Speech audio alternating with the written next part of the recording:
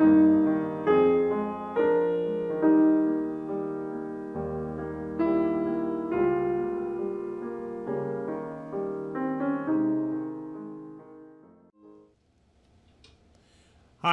this is the Philosophical Angle, defining concepts in current media.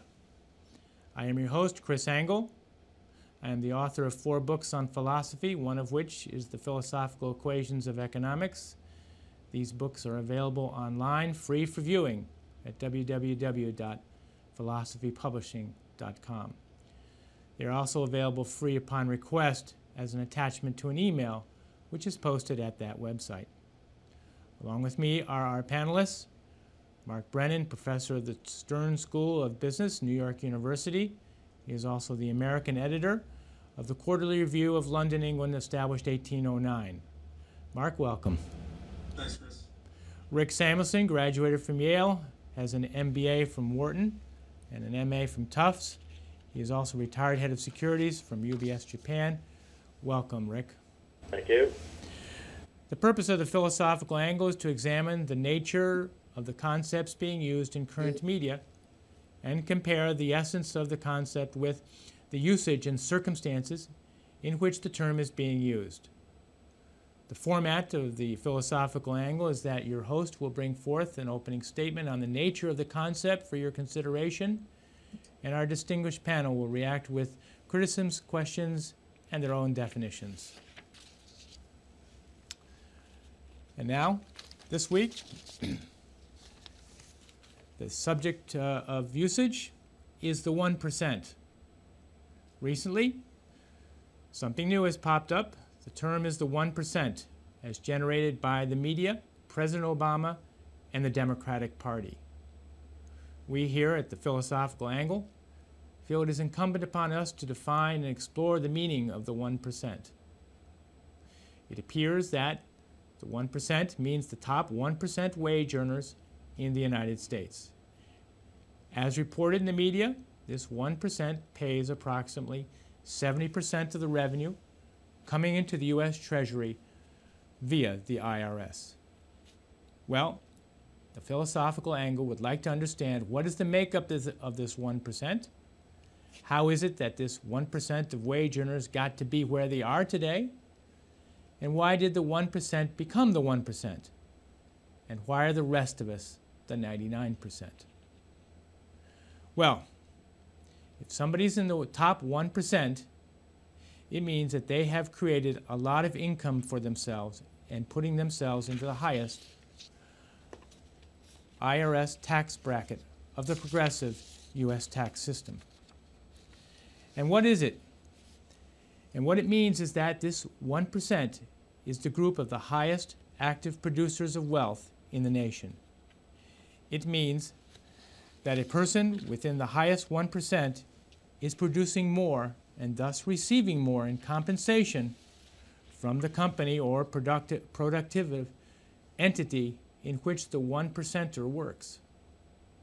The 1%er is responsible for producing the goods and services which are valuable to the buyers of the company's products.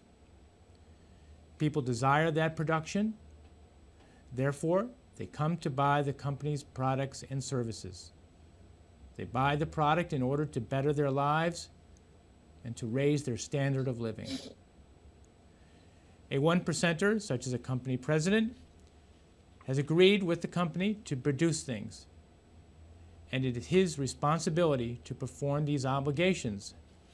And of course, the higher up you go in a company, the wider range of responsibilities you incur in order to generate the product and or services of the company. Now, what is it that enables us to produce any good or service?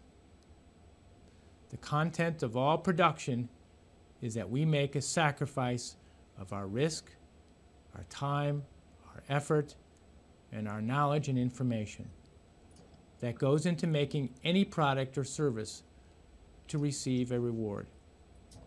And the sacrifice and the reward both have a value.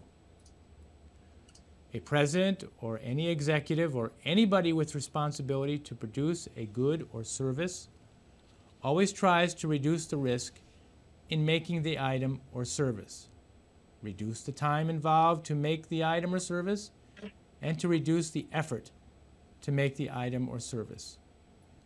Naturally. He does this by increasing the knowledge of the company that is operative on the risk, the time, and the effort by reducing the quantities of these variables, enabling the company to produce its products more efficiently. We have established that this 1% is responsible for the company's obligations to produce a good or service that people desire and thus buy.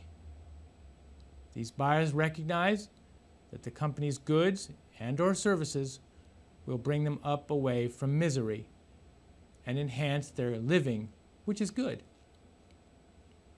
Now you ask, what if we take away from the net compensation that the 1% receive, which is their reward? And you ask this because the U.S. political scene is presently debating whether we may raise the taxes of the 1% through the confiscatory device of the government called the I.R.S.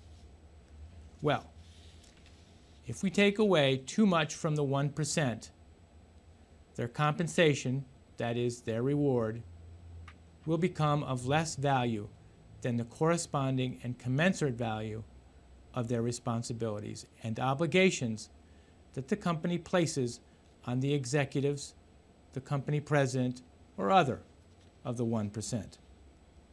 Should this value of the compensation, that is their reward, fall too far, we can expect there will eventually occur a problem in the fulfillment of the corresponding responsibilities by the 1% for the benefit of the company, which is to benefit of the buyers of the goods and services of the company, which raise the buyer's standard of living. That is, your, or our audience's, standard of living. Hence, the startling conclusion here is that should we impose an impedance on the fulfillment of the responsibilities and obligations of the 1%, which exceeds their fair value, that is, of current media, fair share, then our consumers and the economy as a whole will be harmed. Thus, we should be careful to not overtax the 1% as they facilitate the advancement of the U.S. economy and our standard of living. Let's now move to our chart.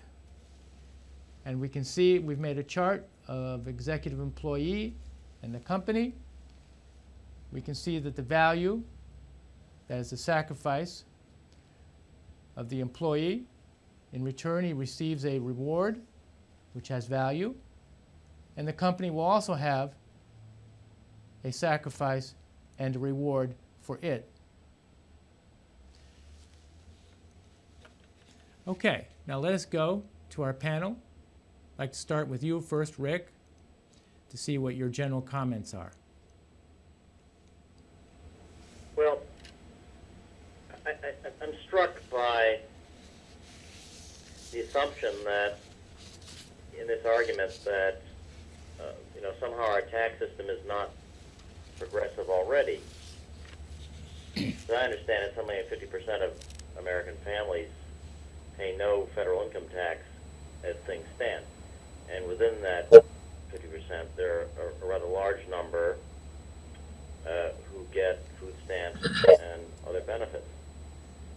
So I think the starting point for any discussion has to be that the United States already abides by a pretty progressive income tax regime by any standard.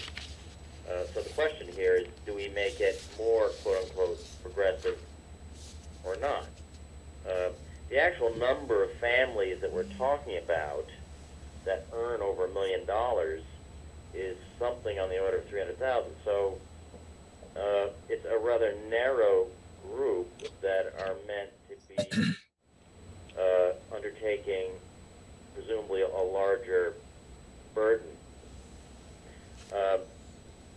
think that presents a pretty obvious ethical dilemma.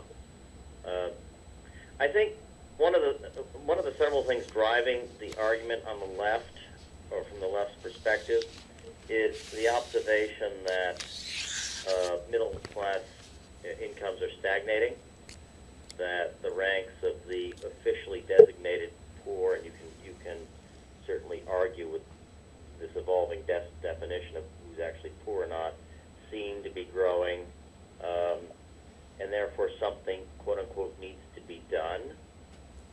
And that if you hearken back to the 60s when income tax rates were higher and the whole system was more progressive, we nevertheless had robust growth in GDP, and therefore why not go back to those days when progressive rates topped out at, well over 5%.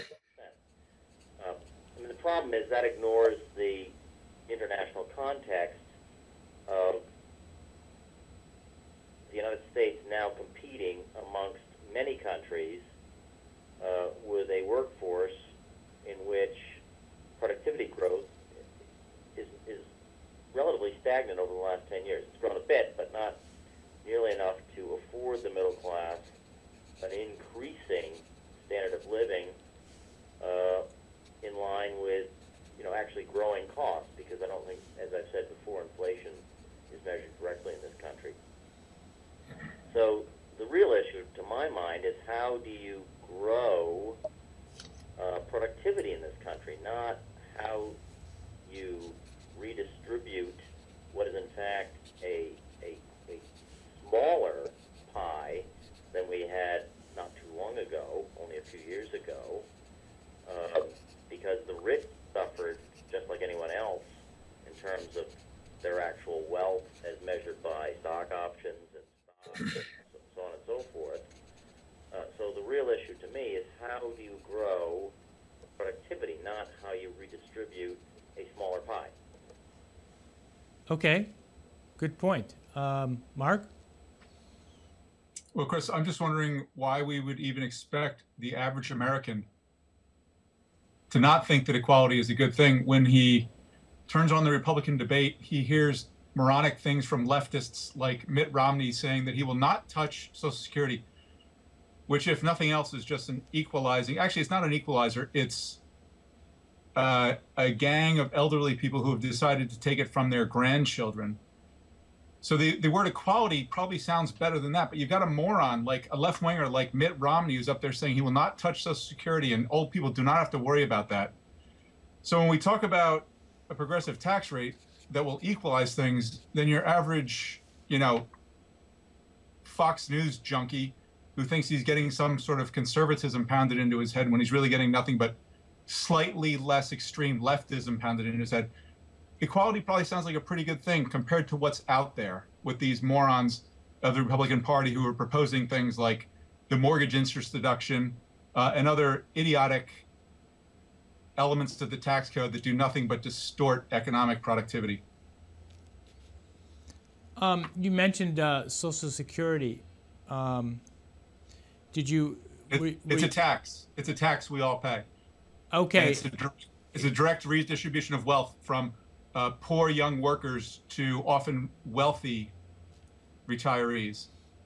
Am I to assume that you would like to actually rid the U.S. tax system of an I.R.S. Social Security tax? Well, my ideal thing, Chris, would be to get rid of the withholding mechanism. If you ask your average American how much he makes on a biweekly basis on his paycheck, he can tell you oftentimes to the penny what his paycheck is, but that's the net amount. If you ask him what the gross amount is, he can't come within $100 of telling you what the gross amount is. And it's like when you do a withdrawal for your IRA or to your Kia or whatever, your 401k, from your paycheck of $200 a month. If you never see that money, you don't care about it. What Milton Friedman did, another paragon of the left, to fund World War II, he convinced Roosevelt to put in the withholding mechanism, because it used to be that you'd square up your taxes once a year with the government. And in order to fund our escapade into World War II, Milton Friedman got Roosevelt to agree that anybody who owed more than $75 in taxes in 1942 could forego that tax payment if they would just sign up for the withholding mechanism. That withholding mechanism has empowered the left, both its far left branch, the Democratic Party, and its slightly less left Republican branch, to do nothing but steal from Americans. Imagine this, Chris. Imagine if you took every American and said, here's the deal. You're going to get your gross paycheck. April 15th, you're going to cut a check to the government. When people started seeing how much money they were sending to the government, I don't care which class you're in, the 1% or the 99%, there would be a civil war the next day when your average guy who's making 100 grand had to cut a check for, I don't know what, 30 grand? He doesn't have that money. He spent it. When he actually sees what he's spending it on, or sees the amount of check that he's cutting as opposed to just having it bled slowly over the course of a year, there'd be a civil war the next day. We forget about the IRS. They'd be going straight to Congress. Very interesting on the withholding tax.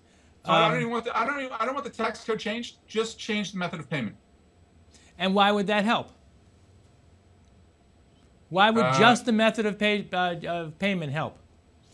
Because right now, no one knows what's being taken out of their paycheck. Because no one looks at the gross amount of their paycheck. People only focus on the net amount of their paycheck. If you were given biweekly the gross amount of your paycheck and told by the government, be sure you save up because you're gonna have to cut a check for 50 grand in April, you'd have about 300 million pissed off Americans. That's probably true. Very good. So therefore, this change, when you've got weirdos like Mitt Romney up there who are so far left, you would think they'd be, vying with Ralph Nader for whatever crackpot third party he's running for. But instead, he's decided to call himself a Republican. If this were to change, people from like Mitt Romney and his cabal of morons would be swinging from lampposts. Rick, do you think this is a feasible idea to be able to get rid of, in this election cycle, the withholding tax and just make it something that you pay on April 15th each year? I agree that's preferable, actually, so people know what they're paying.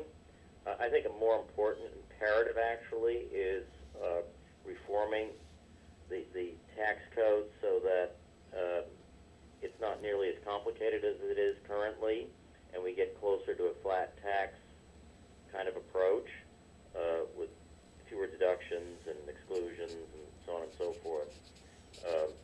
So I think that's something that's also eminently practical from a political point of view too. I mean, that's something that even the Democrats might be able to buy into. Okay.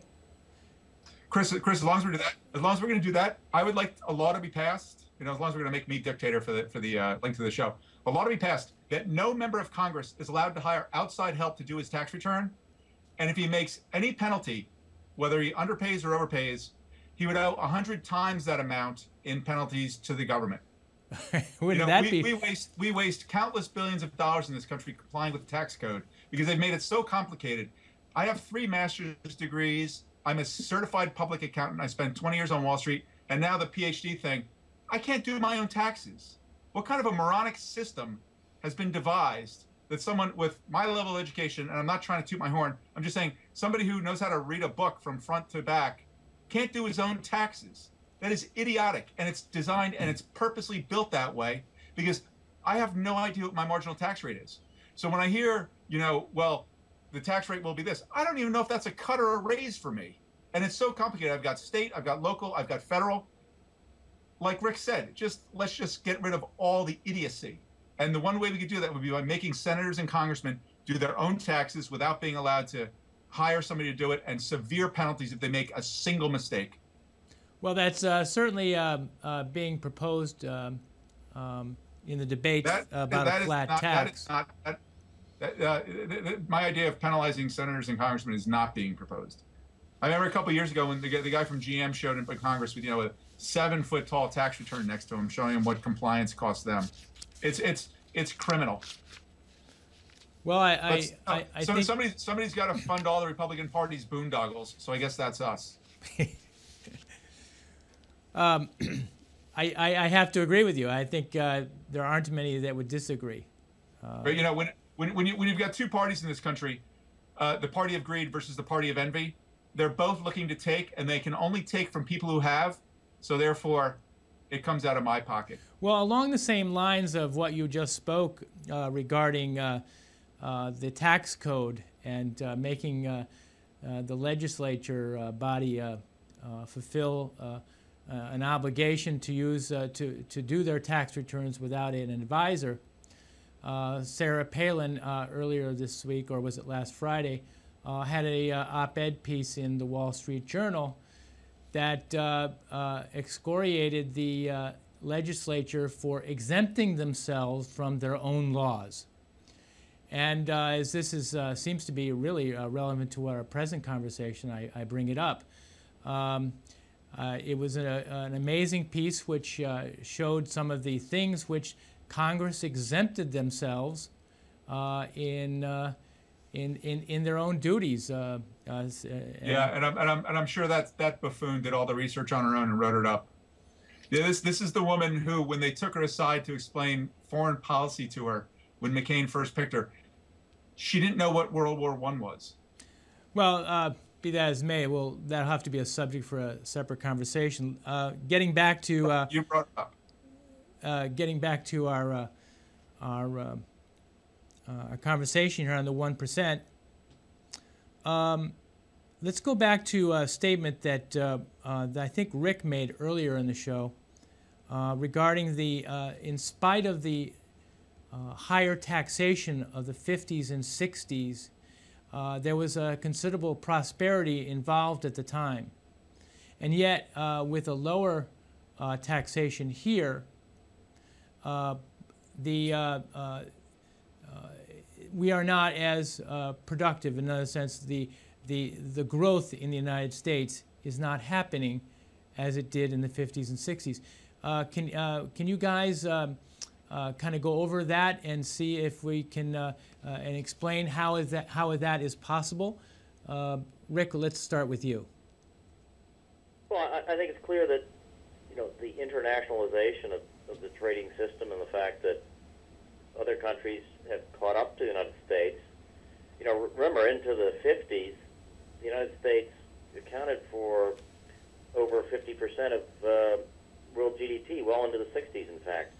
And today, it's maybe a quarter of world GDP at that. So its relative domination within the trading system has declined.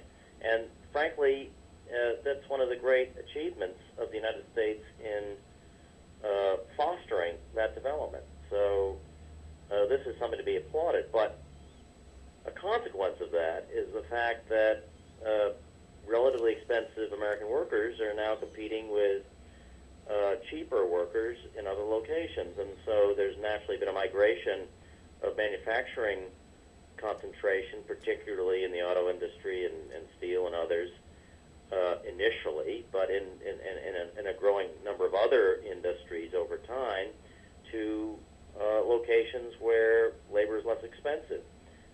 So this is a natural process by which the average United States worker has to prepare him or herself to specialize in areas of value added where the United States can remain competitive despite having a higher factor cost of production. Typically, these will be in services and technology and so on and so forth. But you cannot reverse the trend. I mean, that's simply never going to happen.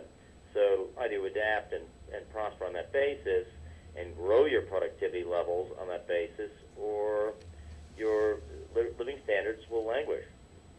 Okay. Mark, why do you suppose that the productivity yourself has also what would you opine as the decrease in productivity of recent? Of late? Yep.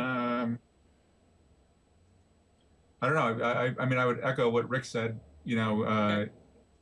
I don't think the tax code is the single determinant of economic prosperity. So to say that, we had a higher tax code in the 60s versus today, therefore a higher tax code, counterintuitively creates greater economic prosperity. That's you're leaving out so many factors out of the equation that it's almost like, third grade regression analysis. Okay. But what is driving down productivity today? You know, the only good book, the absolutely only good book that Paul Krugman wrote was actually about productivity. And if you read it, he wrote it about 15 years ago. If you didn't know who was writing it, you wouldn't believe that it was him. Productivity is the key. It's about the only thing that matters right now. And it's a whole show. I can't even begin to scratch the surface of what the problem is, but American productivity is key right now, and it's just not working. Okay. You know, earlier we talked about the 1%, and if they increase the taxes on the rich, it really assumes the Democratic Party and those purporting a larger slice of the productivity pie in form of taxation. It really assumes that the government can help increase productivity. I personally very much disagree with that assumption, but I'd like to hear just a couple minutes from you guys. Mark, do you think that the government can be productive at all? Absolutely not. The government only imposes deadweight costs on the economy. Right. And Rick, how about yourself? Well, I think as soon as the government veers from the basic requirements of maintaining defense, a public education system, police services, firefighting, and other basic services of that nature, it detracts from the overall productivity potential of a country's GDP. Because the government can't possibly make anything or deliver any service that is of significant value in the private sector. In earlier comments, I've suggested that maybe the space program has had some technological spin-offs that have been valuable, and maybe certain government grants to universities have had some basic research benefits that have been useful for private industry. But above and beyond those very narrow contributions, by definition, the government cannot do this. Okay. All right. Well, we're out of time. Go ahead, Mark. Chris, one last thing. Rick left out one very important function of the government, which I'm sure he'll apologize for forgetting. That would be municipal garbage pickup, which we have in New York in spades. Talk about unproductive. These guys. Good, Mark. Well, we're gonna have to take this up next time. We're flat out of time, and okay. So I want to thank you guys for being a part of this, and we'll see you all next week. This is the Philosophical Angle, and I'm Chris Angle. Thank you. Thank you.